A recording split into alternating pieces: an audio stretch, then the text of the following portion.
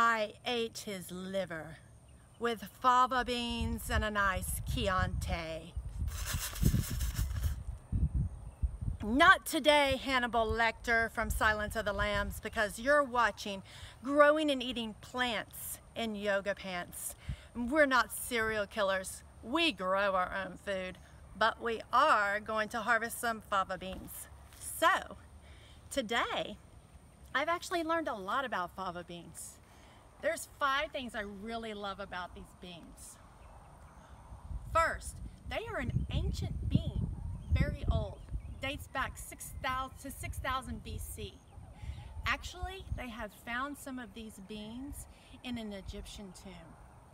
So these are some really old, ancient, cultivated plants. The other things I like about this plant are the fact that you can eat the leaves. And if you decide to eat the leaves and not the beans, you really should use these plants as a nitrogen fixer for the earth. So like other beans, these beans pull the nitrogen from deep from the earth and then give that nitrogen to the next crop that you plant. We're not going to do that because I wanted to eat the beans. Even though I've never had fava beans before, I wanted to harvest these. Now I have a really small crop. This is the first year for this garden, and this is the first year for these beans in this garden. I've gardened forever, but I just recently moved out into this larger area. So, they not only fix the nitrogen, the other wonderful thing about these beans is that they grow to be about 2 to 5 feet tall and probably need to have something behind them for them to lean on. Now mine don't, but I did have the problem with them falling over and laying on the ground, which I found out that they can be used as a ground cover, so that's totally okay if you want to do that. The other thing that I really love about these is that I'm a little bit of a lazy gardener, and I really don't like to come cover my garden when it gets to the freezing point. And these guys can last or live through a 16-degree freeze. Now, here in Texas, Central Texas, we're in Bastrop. This actually did happen last year. I didn't cover, and it got down to 16 degrees, and none of our kale froze. So now I'm considering this plant as spectacular as kale at this point.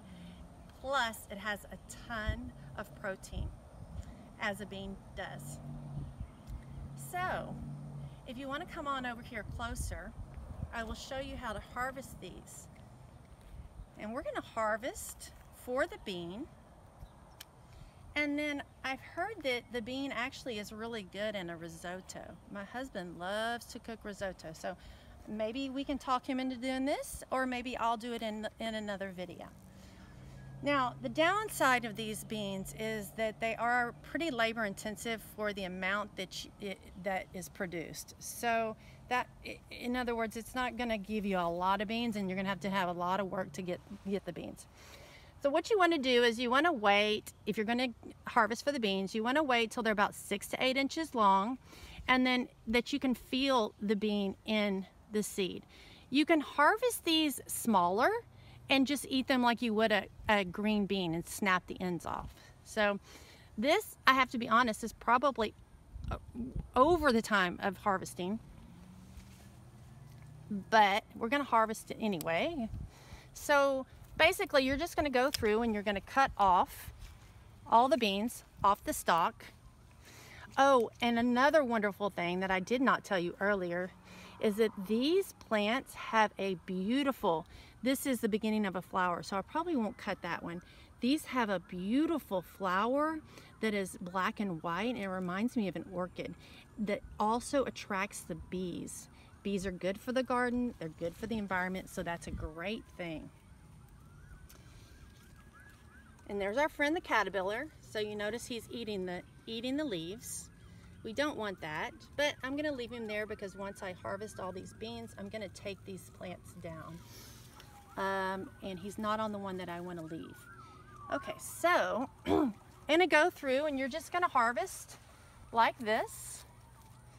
Now, if you are cultivating the seed for next year's season, you want to wait for these to dry out. And when you can leave them on the plant, they'll dry out and they'll turn brown.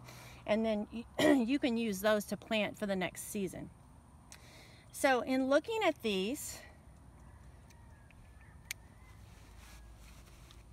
like I said, these are pretty labor intensive. I'm going to put these down since I don't have a hand. Actually, let's look at this one. So we're going to snap off the ends.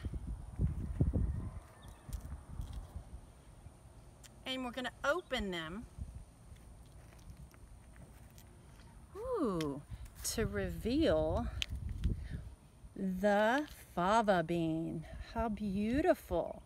Now, these are fresh fava beans, so you're going to want to eat these quickly. And you don't want to harvest these and leave them in the pod because the pod may mold. So you want to ultimately get them out of the pod. So you might be thinking, oh, what do I do now? I can't eat these. Can I eat these now? Actually, you can't eat these straight. I did the other night and it didn't taste bitter to me, but I've heard that they can be bitter this way. So what you're going to do is you're actually going to boil these little guys for about a minute, so flash boil them, and the skin around this is going to get soft and you're going to peel that off. Then you're going to be able to cook them however you choose. So as you can see, they can be a little labor intensive. I mean, look, I've got this many plants and I get this many beans, so I probably will get 1 meal out of these beans, but next year we're going to grow a lot more. So after, like I said, after a harvest, I'm going to just cut this off at the base of the plant. So if you notice, I'm going to come down here. This one has no more on it. If you want to eat the leaves, this part is the tender part. So let's just go ahead and cut those off too. Maybe we'll try that tonight as well. So I'm going to cut off the top part. These leaves can go in salad.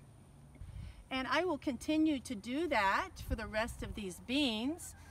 And then maybe you will catch me in another video cooking these fava beans, minus the liver, right?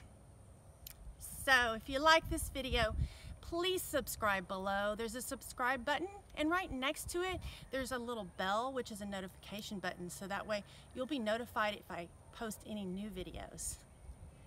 And remember, you're watching Growing and Eating Plants in Yoga Pants with Rebecca Birdwell at my yoga barn. See you in the garden, see you in the kitchen, or see you on the yoga mat. Bye.